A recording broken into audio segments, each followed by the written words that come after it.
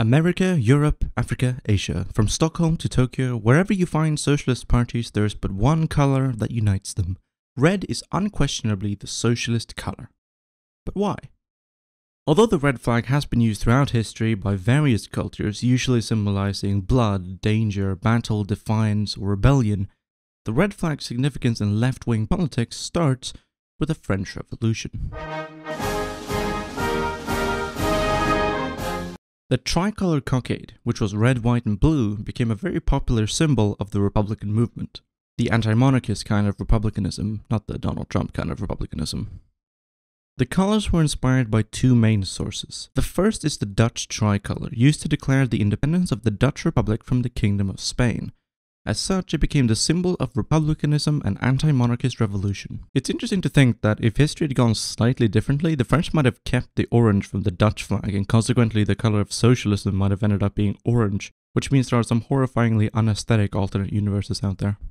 The second source is the flag of Paris, which was blue and red. Blue for Saint Denis of Paris, whose main claim to fame is having his head cut off and still being able to hold a sermon somehow. And red for Saint Martin of Tours, who didn't do anything nearly as metal, he just kind of gave a guy his cloak.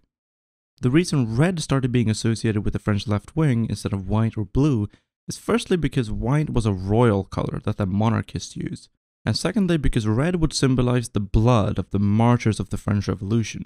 So the Jacobins, the radical Republican faction of the French Revolution, started using the plain red flag as an unofficial symbol of the new France, which lasted right up until Napoleon declared himself emperor. 27 years after Napoleon became emperor, there was a protest in Wales. Between 7,000 and 10,000 workers in Wales protested against low wages and unemployment. And the symbol they chose to represent their struggle was some cloth dunked in sheep's blood. I'm gonna be honest with you, I can't find any source talking about why they decided to do that. So if you have any clue, feel free to leave a comment.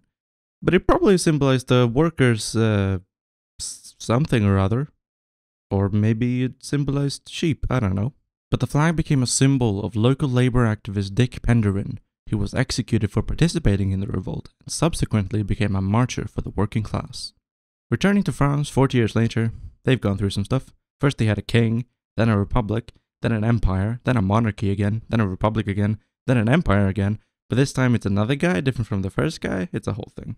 Right now it's 1871, which means France is back to being a republic. Having thrown off the yoke of monarchy for at least the fourth time at this point, but who's keeping track? The Paris Commune, however, isn't content with just being a republic at this point. They want to be a socialist republic, and they have the red flag to prove it. Unfortunately, they didn't have the big army to do it, and the French armed forces massacred them. They became martyrs for the socialist movement. Karl Marx held a speech and wrote a book about them, and their story went absolutely viral. I'm talking 100 million views in the first week viral. 20 years later, on the fair shores of Britannia, a new political party is being formed. It's called the Labour Party, and guess which their favourite colour is? That's right, it's blue. Just kidding, it's red. 17 years later, it's October Revolution time. The place is Russia, and the theme is communism. This is probably the most important event for the history of the red flag and the history of socialism in general, I guess. The October Revolution is sometimes relegated to something of a footnote in history, something which is very important in Russia but didn't really affect the rest of the world.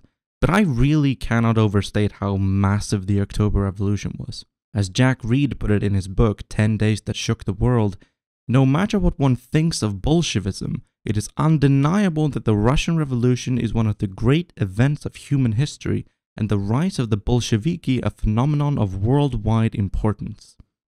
The October Revolution kicked the worldwide labor movement into high gear, inspired too many revolutions to list, forced conservative governments around the world to give innumerable concessions to the working class. Women's suffrage, working class suffrage, the 8-hour workday, the weekend, vacation, sick leave, labor rights in general were being handed out like candy so that the whining proletariat wouldn't throw a tantrum and install communism. Go on Wikipedia right now and look up list of socialist states. Most of those were, if not directly, then at least indirectly inspired by the Bolshevik Revolution. So what flag do they use to represent them? Thank you for watching this video, I hope you learned something. Leave me a comment, tell me what you think, like the video if it was good, share it if you want, subscribe maybe, follow me on Twitter, I don't know, I'm not your dad. But it is my birthday, and that's actually not a joke, so now you have to subscribe. or you'll go to hell. If you want me to make more videos, you can bribe me to do it by becoming a patron over on patreon.com/AshYourScapegoat. Now follows a list of people who've given me money.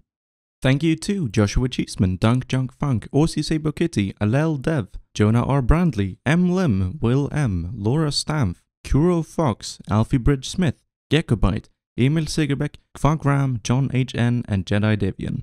Also thank you to my new patrons who have subscribed since I recorded this video, like 2 months ago. Sebastian Brandt, Cut Play, Crinchy, Khan, Comrade Liebknecht, Anders Henriksen, and Trotsky is Dummy Thick. Thank you very much for your support. Trotsky is Dummy Thick.